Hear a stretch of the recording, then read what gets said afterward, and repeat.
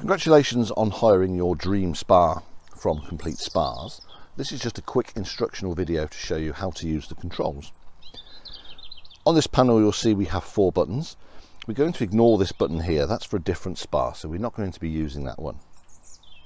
We can see that the temperature is set to 38 degrees. You'll have to ignore the flashing, that's just how LEDs picks up on my phone.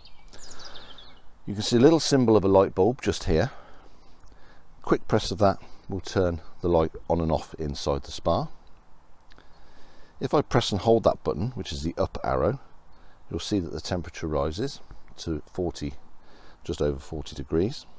If I press and hold it, the temperature will drop down.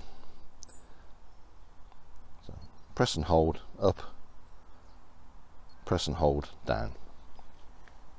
The other button on here is the jets button, so nothing's happening at the moment. So if I press and release that button, you'll hear that the spa has started up, and that's on low speed, and that would normally be filtering and heating up. If I then press the button again, you'll hear that the spa has gone into high speed mode, and that turns the jets onto high speed, and there you have your therapy. If I press it again, the spa will go off. Because it's up to temperature and it's not in a filtration cycle, it will remain silent.